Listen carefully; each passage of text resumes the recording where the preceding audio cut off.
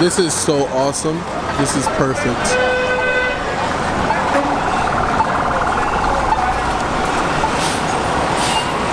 You see that little smart car passing that little ass bike lane?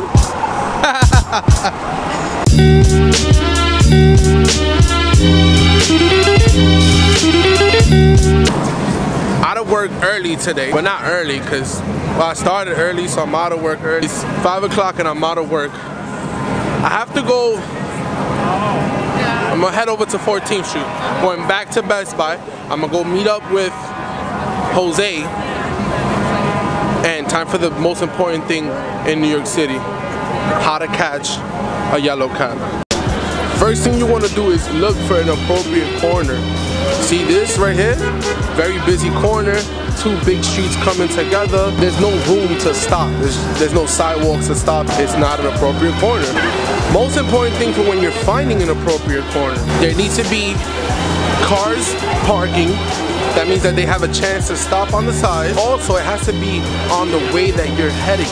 You never want to catch a cab opposite of where you're heading because then they have to go opposite to come around. Meters running. Exactly. Now here's the thing, there's different kind of cabs. If it's a yellow cab, then you can pay with either card or cash, but the meter is running. So even if you're stuck in traffic, you're getting charged.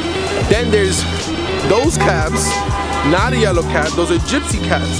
Cash only, and they have their own prices. Sometimes they overcharge you, sometimes they undercharge you. So you have to be careful.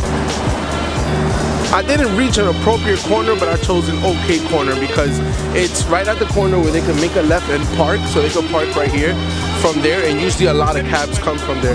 It's all about flow and consistency. How constant is the flow of the yellow cabs? Is there a lot of yellow cabs coming? Is there little yellow cabs coming? You have to know these things. This is pretty perfect because there's a bike lane, so they could like stop right here at the light, or once again, they could turn the corner and wait for me right there. Perfect, and there's a few yellow cabs coming. Now, it's all about hand placement. How do you use your hand to call a cab? In the movies, some people do the whip. That doesn't work. You simply just raise your hand. You don't want to raise it like a student. You just want to raise it like you have an elaborate question. Hey, 1 second, sir. Like that. It takes time. It takes practice. But you see there's more yellow cabs coming. So we're going to see if we catch a yellow cab. By the way, anywhere on Times Square is a really shitty place to catch a cab. But who knows? Who knows what you get? Something crazy is happening on the next block because there's already a few people there, a few firefighters, and now there's just like a bunch more. And another smart car. So fucking weird. Due to an intense obstruction up on 45th, it's not, you know, the flow and the consistency of yellow cabs is low. It's not happening. So we're gonna have to go elsewhere. That's what we're gonna have to do now. The stupidest thing I did in my life. This is all ice.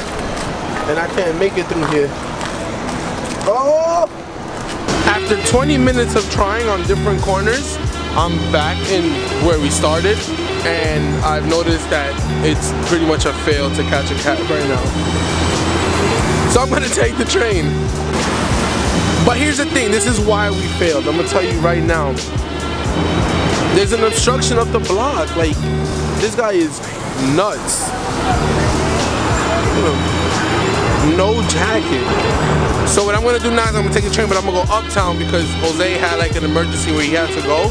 So he's not at work, so it makes no sense for me to go to his job when I could just go to Best Buy closer to my house. But I'm gonna visit my buddies at Game Express on Fordham. So I'm gonna jump on the train now. I'm going uptown, and that's the end of a tutorial of how to catch a cab. Those techniques work, they just didn't work for me today, that's all. That's all.